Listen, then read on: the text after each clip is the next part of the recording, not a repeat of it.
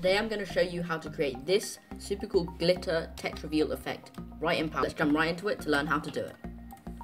So once you've opened your presentation, you can just change the layout to blank, and then we can input some text. So we're going to start by adding the text and formatting it. So I'm just going to write text because it doesn't really matter what you write, and this can even be an image if you want, but we're doing a text reveal today. We're going to change the font to Poppins, but obviously you can just change it to be whatever you want. And I'm just going to size that up once more.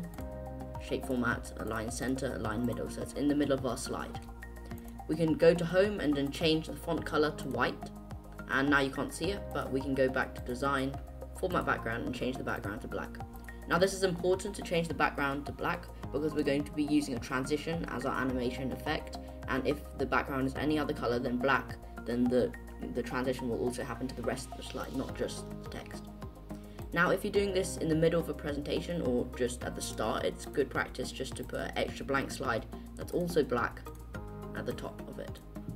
And for our final animation, all we need to do is go to slide 2, transitions, and then under exciting, we're just going to choose glitter.